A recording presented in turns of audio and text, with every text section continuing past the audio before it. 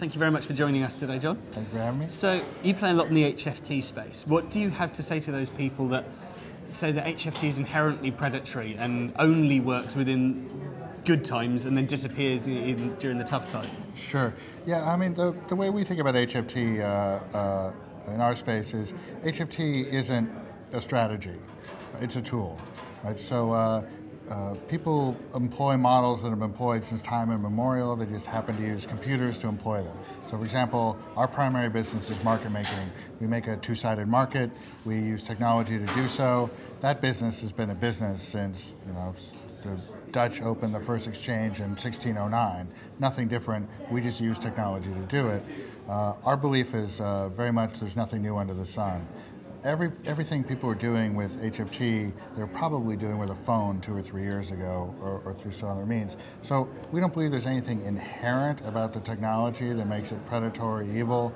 In the same way that the willful misconduct can occur with phone brokers, is willful misconduct occurring with HFT?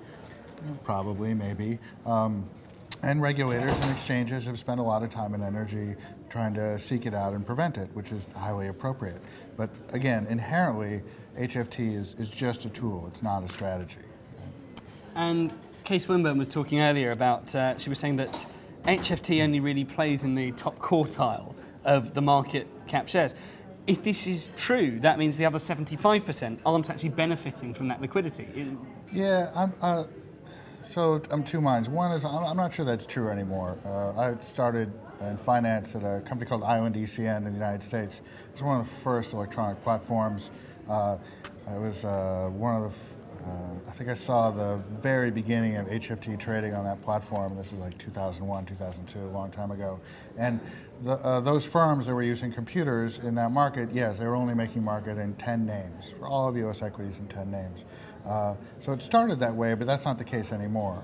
For example, our firm, Getco, we make markets in over 4,000 names in US equities. That's well over half of the Reg NMS securities.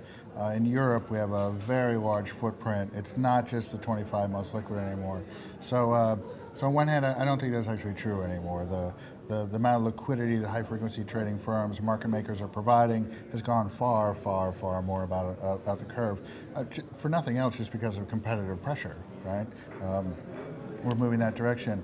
Yet, at the same time, I do think there is a valid point that says that illiquid securities are underserved by the traditional market. But I think that's always been true. People for time immemorial have been complaining about how hard it is to find liquidity in illiquid securities. That's been true. That's been true forever. And this is something I would really, I think this should be grounds for innovation for exchanges. I think everything trading under the same model doesn't really work. Really illiquid securities, I think, need a different market structure than the exchanges are currently providing. And I think if there's a lot of room for exchanges to innovate and come up with a better market structure that could better serve those instruments. And what about the idea that a lot of people have been saying that speeds are getting to such a point with HFT, the margins are so small that we might eventually reach a stalemate? Eventually reach a stalemate. Well, so the speed is just, it's not just a game of speed. You have to be able to control your risk. The way we think about the market is we're making a two-sided market at all times in a number of securities across a number of different platforms. The amount of orders that we're placing in the market, our open order risk, is exceptionally high. To us, technology is a way to control our risk. The better our technology is, and the tighter we control our risk, the more liquidity we're willing to provide to the market. So to us, it isn't just a speed game. Yes, everything has gotten faster and everything's gotten better. Exchanges that have upgraded their technology have seen better liquidity for this very reason. We're willing to hang out more and more risk as the speed gets better. But obviously that dies down. At some point, the business model works or the business model doesn't. I think historically there might have been some HAT firms that are purely playing a kind of a speed game arbitrage. That's disappearing. I don't think that's any valid anymore. We never did that, but you've seen some high-frequency firms shut down. That's all they were doing, right? It's a little speed arbitrage, and They had a good run of it for a couple of years and it's gone.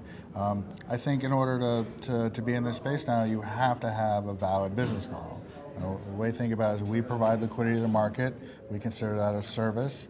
What we charge for that service is some small percentage of the spread. I think that's a valid business model. And we do it on exchanges that are very fast. We do it on exchanges that are very slow. And we connect to 60 exchanges worldwide. We do it on exchanges that have maker-maker models, maker-taker models. Right? To us, we just adapt. You meet the world where it is. You adapt to whatever's going on in this space. Yeah, one of the topics that was also brought up earlier today was that France are going to be putting a tax on HFT orders. First of all, how would you even define, in those kind of conditions, what constitutes the HFT order as opposed to a non-HFT order that isn't taxed? And do you think there's any way that it could actually be a good idea? Well, yeah. I mean, the definition of HFT is quite difficult. I was just talking to someone in the lobby, and they say, well, when I log into my trading account that I just trade some personal shares with, I'm using a computer to execute it in the market. Is that HFT? Is that algorithmic trading? I mean, technically, a computer's doing all the work for me. I'm not calling my broker. So defining it, I think, is going to be exceptionally difficult for the regulators to grapple with. So that's one thing. And placing taxes, any type of tax that you place on a market, it just tends to be passed upstream, right? So, and it might have unintended consequences. So if France puts a HFT in, we'll probably make our spreads wider. That will result in making it more expensive for institutions to rebalance their portfolio because they'll be having to cross the spread. They'll get inferior prices. Their returns will be worse. Like it all goes uphill. And then there's occasional unintended consequences. I think the stamp tax in the UK is really interesting. The stamp tax, it means that most retail participants in the UK don't actually trade the securities. They trade contract for differences. Also, England is slightly interesting in that winnings from gambling are untaxed, right? So you created this strange incentive that to gamble with a CFD than it is to actually own the security. And I don't think that's what they intended when they made that tax. So, you know, when regulators think about these things, you can always have unintended consequences from them. Well, thank you very much for speaking with us today. It was fascinating stuff, and I look forward to speaking to you later in the conference. Thanks for your time. Cheers.